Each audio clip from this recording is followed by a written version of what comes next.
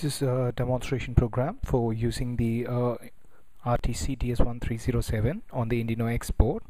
We're going to build a timer controlled LED. The LED will turn on, like you saw now, at a specified time and turn off at a specified time. Let's look at the code here. So you can see we specified the on time 13 hours, off time 13 hours 1 minute, and you can see that the start time is 12:50 and 9:45. So we'll reset this and take a look at this. So you can see it's 46. You can see that the LED is not on.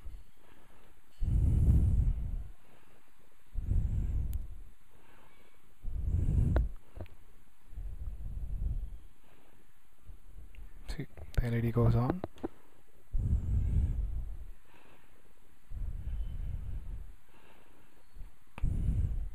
So it will go off in about a minute's time. That's about it. Thank you.